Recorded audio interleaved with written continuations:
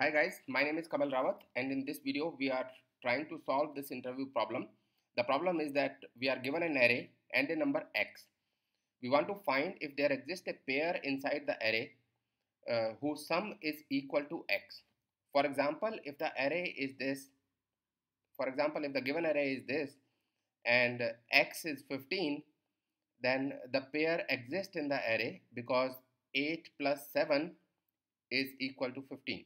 So a pair exists in the array whose sum is equal to 15. But if let us say x is equal to 18, then our answer should be no, because no pair exists in the array whose sum is equal to 18. Now essentially what we are trying to do is that for each element we are trying to find two elements that add up to this number x. So since it is a problem which is related to searching, so effectively we have three solutions. One that will probably be related to linear search. Second option maybe can be that is related to binary search. And third solution maybe can be which is related to hashing, where by taking some extra memory we can reduce the search time to be constant in a typical hash environment, right? What I suggest normally to the candidates is that before solving the while practicing these interview questions, it is always good idea to practice the questions on paper. When I say practice the question on paper, I do not mean you have to write everything on paper or on whiteboard.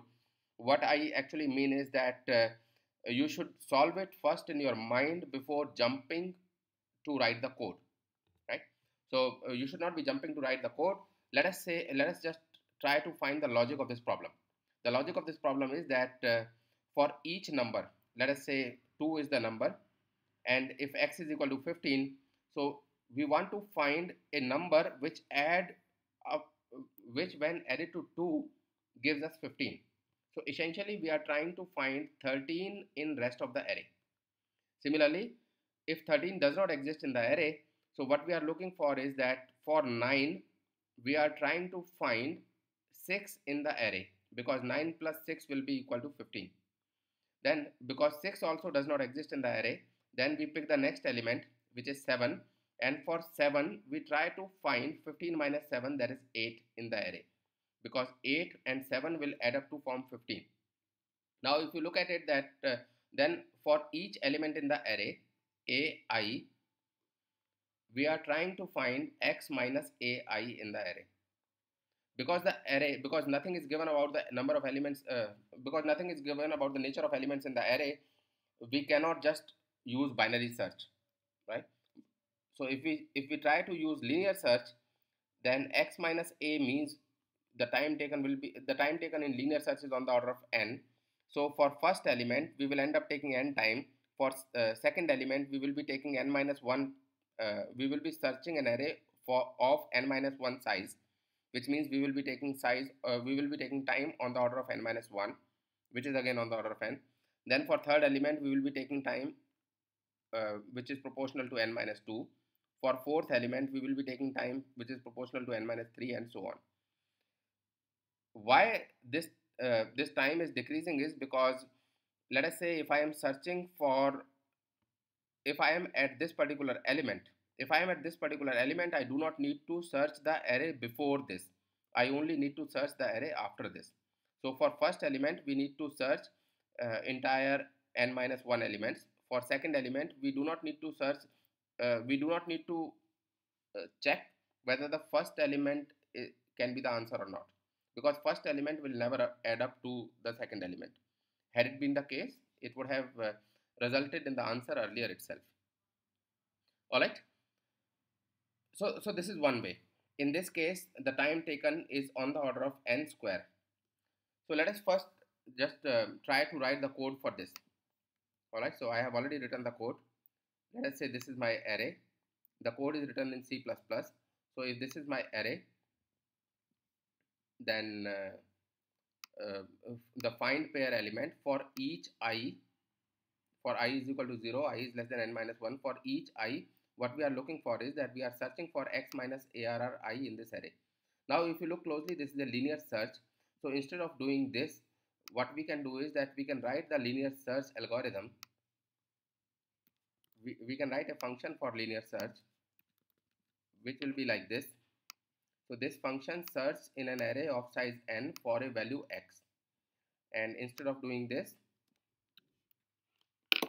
we can say perform linear search in the array that starts from arr plus I plus 1 index and which has n minus I minus 1 elements, and what we are looking for is x minus arr of I. So for first element, when I is equal to 0, the array has n minus 1 element and the array is starting from the second element. So if this returns true, so if this search is successful, then we will return true because we have found the pair. Otherwise keep searching, and when we are done with the entire array, then return false. So this can be one solution. The other solution is that if we use binary search. Now if we use binary search, then the basic requirement for binary search is that the array need to be sorted. So let us first sort the array. If we sort the array, then the array becomes 0, 1, 2, 4, 5, 7, 8, 9. So this is the array. In this array, again we are doing the same thing what we were doing in linear search. For first element, so first element is 0, we will try to find x minus 0 in rest of the array. Now in rest of the array, we can apply binary search now. Right? So we just need to modify the binary search algorithm a little bit, because if I want to find, let us say 15 minus 4, 15 minus 4 is 11. So if I want to find 11 in this array, then I will not be considering this particular element. So I should not be considering this particular element. But you got the logic. The logic is that for each element, perform binary search. If we perform binary search for each element, then for each element we will be taking log n time, and because there are n elements, the total time taken will be n log n. So this is an improvement over the on the order of n square algorithm where we were using linear search. The third approach can be that we put all the values of the array in a hash table, in a hash map. So if we put all the values of the array in a hash map, then we can perform the search for x minus arr I in the hash map in constant time. So the search will be taking constant time, and for each element we will be making that search. Because there are n elements, we will be performing this search in the hash table n times, and the total time taken will be on the order of n.